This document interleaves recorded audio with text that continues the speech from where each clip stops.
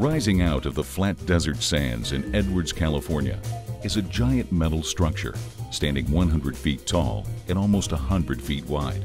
It's made of industrial-strength steel that could withstand the harshest winds and rain. This monolith of the desert, located at NASA's Dryden Flight Research Center, has been an unsung hero in the life of the Space Shuttle program for the last 34 years. This steel giant is called the Mate-Demate Device, or simply the MDD. 6 inches, but it moves 3 inches forward and 3 inches aft, and that's all the adjustment you have to set it on top of the 747. You can't move it any more than that.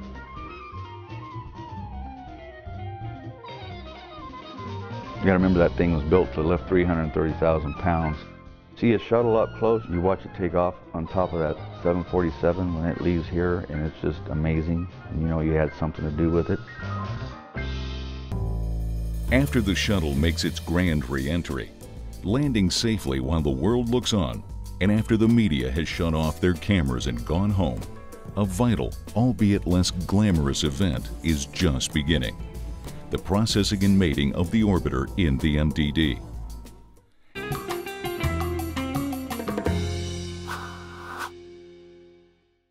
After landings at Edwards Air Force Base, the MDD is used to hoist and attach the shuttle orbiter onto the Shuttle Carrier Aircraft so that it can be flown back to NASA's Kennedy Space Center in Florida.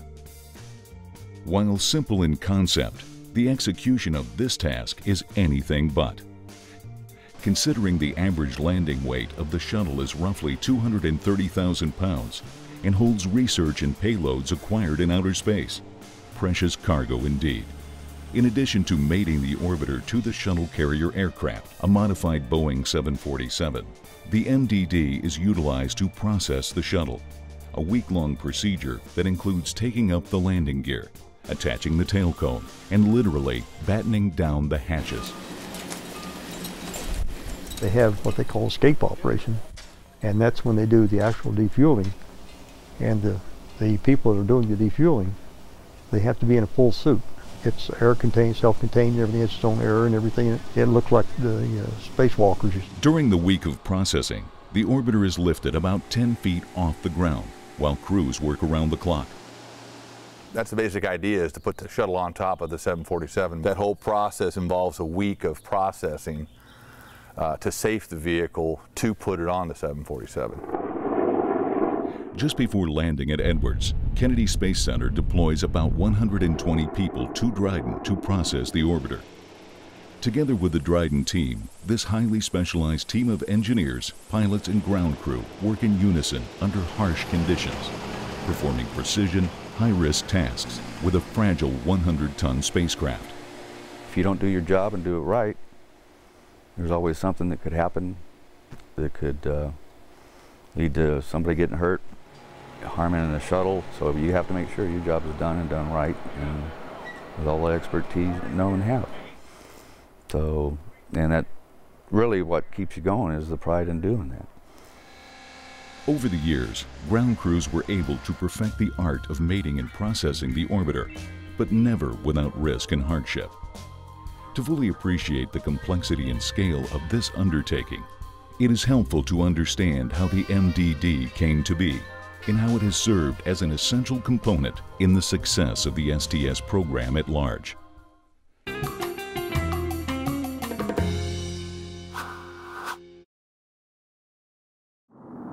As the sun was setting on the Apollo space program in the early 70s, a new program, the Space Transportation System Space Shuttle, was dawning. One defining distinction between the two programs was that the Space Shuttle was a reusable spacecraft, unlike its predecessor. The shuttle, or orbiter, was to be lofted into low Earth orbit with the energy of 2 solid rockets and the orbiter's 3 engines fueled by an enormous external tank filled with liquid oxygen and liquid hydrogen. Upon its return from space missions, the orbiter would re-enter the Earth's atmosphere, flying without power, like a glider, and land on a long paved runway, like traditional aircraft. These methods of launch and re-entry proved to be very effective. With an extremely short wingspan, and without the expendable external fuel tank used for liftoff, however, the orbiter lacked the ability to take off and fly like a conventionally powered aircraft in the Earth's atmosphere. From the start of the program, engineers recognized that the orbiters might not be able to return to their launch site at the Kennedy Space Center in Florida because of an engine malfunction after liftoff or because of unfavorable weather conditions. Shuttle can't land in the rain, no. Once it breaks through the atmosphere, it starts cooling off, and there's enough space between the tile that any water penetrating actually hydraulically pushes the tile off of the shuttle. The water doesn't have any place to go, so the tiles are just glued on. That's why landing at Kennedy, always concerned because, you know, how much rain it gets there. And we're usually pretty dry here. In this event, a landing elsewhere would necessitate bringing the shuttle back to Florida, which meant the need for a structure capable of lifting the orbiter off the ground and placing it on the back of the 747 Shuttle Carrier Aircraft. Using cranes to lift and attach an orbiter was deemed a far too delicate balancing act to sustain over the course of the shuttle program.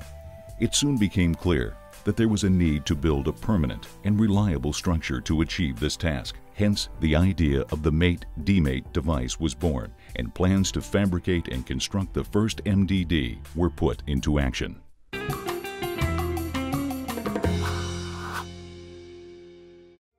The Kennedy Space Center awarded a $1.2 million plus contract to the George A. Fuller Company, a division of the Northrop Corporation, to design and build the first Mate-Demate device. Soon after, the MDD at Kennedy Space Center was constructed in 1976. In the early stages of the shuttle program, it was especially important to build an MDD at Dryden first. Assembled in nearby Palmdale, California, the first three orbiters, Enterprise, Columbia, and Challenger, were actually trucked to Dryden. Once there, the MDD would be utilized for the first time in the historic and groundbreaking Approach and Landing Test Program in 1977. The Approach and Landing Test Program, or ALT, was an essential component in the development of the Space Shuttle program. Used to validate the flying characteristics of the orbiter upon re-entry and landing and test its systems in flight. The ALT program made use of the MDD for the first time to load and unload Enterprise onto the Boeing 747 in a series of high-risk test flights in 1977. In 1982, NASA arranged to have a permanent Mate-Demate device erected in Palmdale. The Orbiter Loading Facility, or OLF, was originally built for use by the Air Force at Vandenberg Air Force Base, where it planned to launch a shuttle for its own missions. When the Air Force canceled the plans for a dedicated orbiter and launch facility on the West Coast, the OLF was relocated to Palmdale. Several years ago, they were doing refurbishment of the shuttles in Palmdale at the Boeing facility, and the orbiter would fly in on the 747, and they would fly into Palmdale, and we would offload it using the OLF, and then we would transfer the shuttle over to the Boeing folks, and they would do the shuttle modifications, and then, you know, maybe a year later, we'd pick the shuttle up and reverse the process, put it back on the 747, and fly it back to Florida.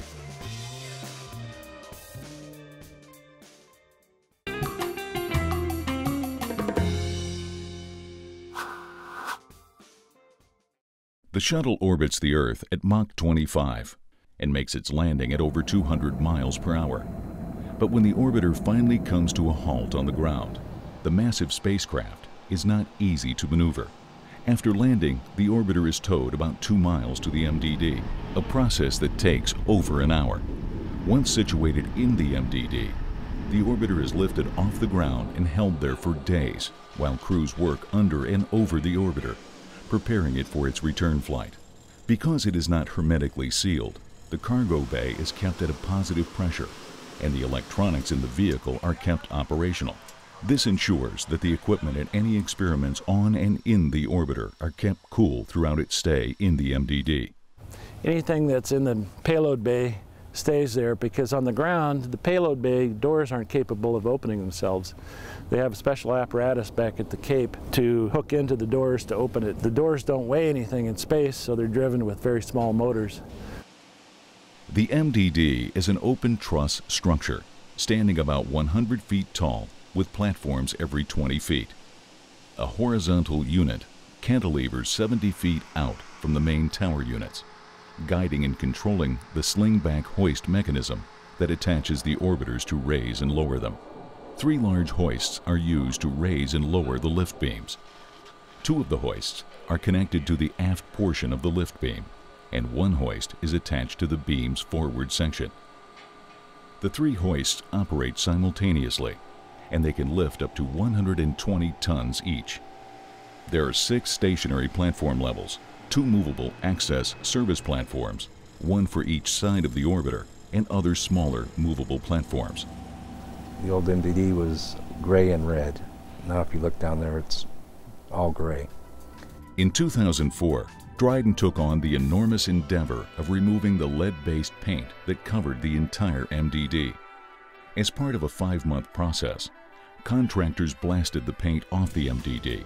The job was huge. There was so much scaffolding and tinting.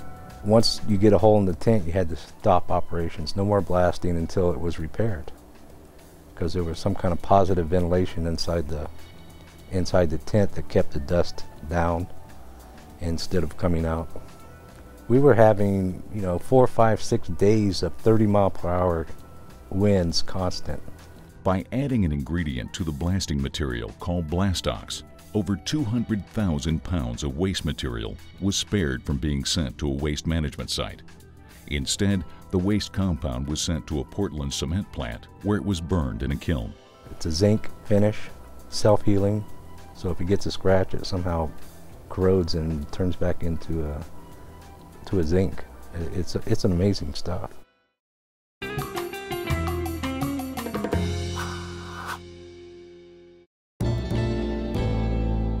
Don't have much to do with launch, but we know we got it back there safe from the last time, so always a sense of pride in everything.